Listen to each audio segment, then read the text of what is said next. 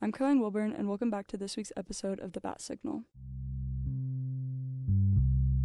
Approaching the one-year release anniversary of MGT Consulting of America's Comprehensive Review of Campus Institutions, Texas A&M has experienced a year of uncertainty and change. MGT's review recommendations laid out numerous policy proposals ranging from consolidating multiple colleges to establishing a Department of Journalism. These policies would be adopted, tweaked, or completely reworked in University President M. Kathryn Banks' initiative, The Path Forward, released on December 14, 2021. One major recommendation in MGT's initial report was the establishment of a journalism department. Banks stated a journalism department was, quote, a significant need, and overall accepted the recommendation. But she prefaced the decision required more discussion, quote, about the administrative home of this unit. On February 11th, Banks announced her vision for the future of journalism at A&M, which involved the Battalion, a state-of-the-art journalism degree program, along with KAMU TV and radio, to be housed under the same roof in the proposed Performing and Fine Arts Center. Upon pushback from Battalion staff members, Banks revoked her decision regarding the student newspaper and said, quote, the print portion may continue through the end of the semester. Banks has not made an official statement on the status of the Battalion or the journalism department since February 11th. Beyond an established journalism department, MGT recommended A&M combine the College of Liberal Arts, the College of Science, and the College of Geosciences to create a new College of Arts and Sciences. According to the report, a College of Arts and Sciences would, quote, heighten its stature as the home of one of the largest undergraduate curricula at A&M. In her December 14th report of The Path Forward, President Banks said she was pleased with the MGT recommendation for this change. Banks accepted the recommendation and said the new college and, quote, the center point of the university would be fully functional by September 1st. Another major shift recommended to A&M was the restructuring of the libraries. In the original MGT report, investigators recommended that the libraries, rather than functioning as a separate unit, would be made a department under the new College of Arts and Sciences. From this, President Banks did not accept all recommendations, instead recommending libraries become a, quote, service unit that would, quote, no longer serve as a home for tenure-track faculty. The largest initial concerns raised by the A&M community were regarding the job status of librarians, as well as how physical library resources would be managed. As Working Group 14 began working toward new contracting measures, the consultants at MGT released library-specific recommendations on May 2, 2022.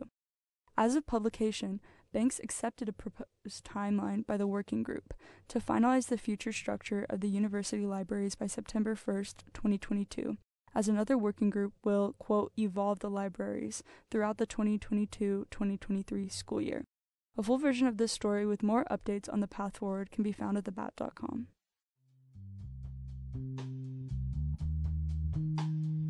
For the upcoming home game against Sam Houston State this weekend, 2 Impact counselors pulled 650 tickets for campers. Here to talk more about it is Life and Arts editor Kathryn Miller. Students lined up first thing in the morning on Monday, August 29th, some starting even earlier, to pull tickets for themselves and their friends. Among them were Michael Mubarak, Petroleum Engineering Senior, and Katie Hayes, Class of 2022, 2 Impact co-chairs. Standing together in line at the ticket window for the group pulls, they held 653 sports passes between the two of them. Mubarak said, though a lot of attention was brought to the fact that they pulled over 650 tickets this year, they did something similar during the last football season. Mubarak said getting the tickets was a gradual process, so they didn't have to gather all the sports passes at once. Quote, individual camps first gathered their tickets, then the freshmen gave it to their camp parents, who gave it to their camp parents, Hayes said. By the time the Ziploc bags of sports passes got to him, Mubarak said 20 to 40 camps were planning on pulling tickets. Mubarak said about 90% of the people who were pulling tickets were freshmen, and since it was a group pull, all their seats are on the third deck of Kyle Field.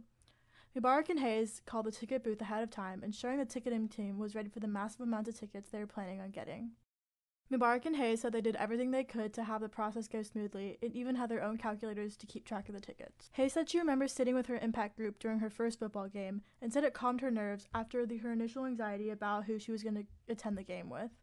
Quote, I remember being like to my counselors, I just give my sports pass to you and you sort everything out for me and we could have a fun weekend. It was just super enjoyable, Hayes said. Them doing that for me, I felt really served and cared for. That's just the heart behind it. Once we get into the stadium, we're going to be a unified group. Before we were Impact, we're Aggies. At the game, we're not going to be wearing our Impact colors. We're going to be wearing all maroon, cheering on the Aggies and showing them what it means to be fighting Texas Aggie. Friday, September 2nd marks the last day for student media's beloved advisor and general manager Douglas Pills. Here to talk more about Pills' impact on the battalion is editor-in-chief Michaela Rush. So after working with student media for about 8 years now, Doug Pills is stepping down, and he is just spending more time with his family.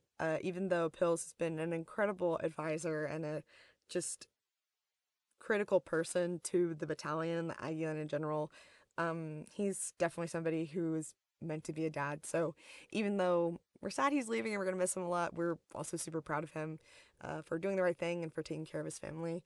We know that it's going to be really awesome for them to be together during this time. But today I just wanted to talk about Pills and how special he has been to not only myself, but just former generations of Batt staffers, especially been close with a lot of our sports editors, as that's really where Pills found a passion for journalism.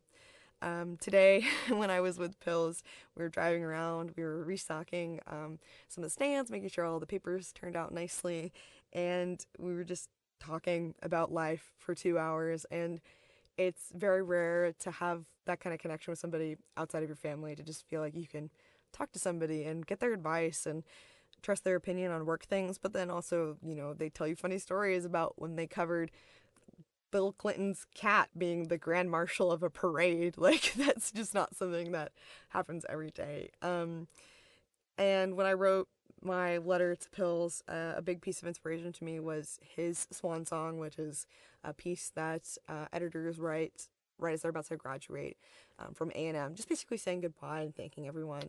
And just reading his, even though I've read it before, made me cry, like start crying in the middle of the office, because the love that he has for this place and for all the people in it, even the people who worked well before him and well after him, is just so apparent in everything he does. As seriously as he takes the paper and our success, it's never at the cost of having fun and having a good relationship with us. And at the end of the day, even though him leaving is really hard on myself and other staffers here, the fact that he has trusted us with something that I know means the world to him is one of the most important things in his life outside of his family. That is truly one of the biggest compliments we can receive. So just thank you to Pills for everything you've done for me, for Brady, for Angel, for Chris Whitley, for everyone in between, and just thank you for helping us through probably one of the rockiest periods we've had. I don't know that we would have survived all of the challenges that have come our way, just from the world, from university, from other people, without you. So just thank you so much for everything you do.